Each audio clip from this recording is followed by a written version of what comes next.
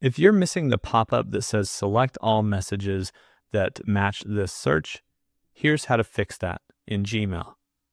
First, of course, we're going to search for something. So I'll just search for the word Twitter, for instance, and find anything that has Twitter in it.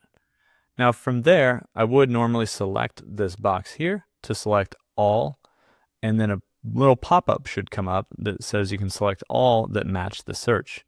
You can see that it didn't pop up here.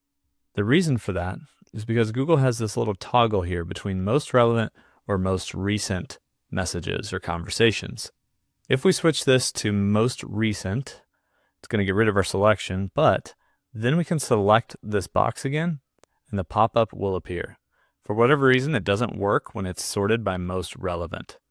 So sort your list or your inbox by most recent and then select that box and this will pop up.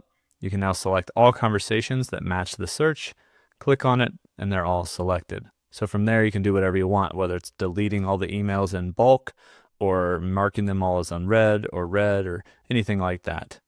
And so that's how you can fix the missing select all messages that match this conversation pop-up here in Gmail.